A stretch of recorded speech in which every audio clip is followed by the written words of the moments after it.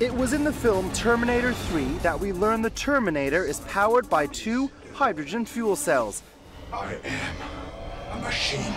A clean and limitless source of power. But apart from sci-fi movies, hydrogen technology is being applied all around us today. Hyundai recently launched sales of its hydrogen fuel cell powered cars in the UK, the only manufacturer to do so. They're hoping that early adopters will be attracted by the zero-emission technology. The beauty about the hydrogen fuel cell is that you as an individual don't have to change your habits because it only takes you 4 minutes to fill this up. You don't have overnight charging, so your driving habits and your lifestyle habits have not changed and you're more environmentally friendly.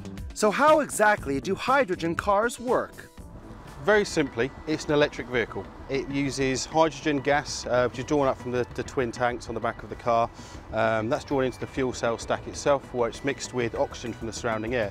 An electrochemical reaction takes place between the two, which basically creates a flow of electrons. That flow of electrons powers the motor.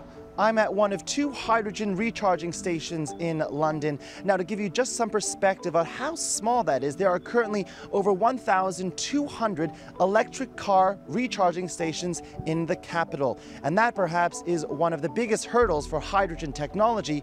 There just simply isn't the infrastructure. It's a concern that the company acknowledges. It's pure economics, this. The more and more people who buy a hydrogen vehicle, the more and more infrastructure will then be dotted around the country. But it's unclear if people will buy into it. Fuel cell technology has been described as unrealistic and the worst possible vehicle fuel. Elon Musk from Tesla has called the technology bull and has laughed off its importance. I don't want to turn this into a debate on hydrogen fuel cells because I just think that they're extremely silly. It's something Hyundai's UK CEO laughs off. What's the alternatives? So it's fine sort of putting those propositions forward, but the alternative is using carbon. And whether that be through a hybrid vehicle or whether it be through electric, actually you're still going to use carbon to get to those propositions. Hydrogen is all around us. Hydrogen is much more accessible. So we can get that. There's an unlimited amount of hydrogen that's around. So as industry leaders debate electric versus hydrogen, it's sure that one of them will say, "I'll be back."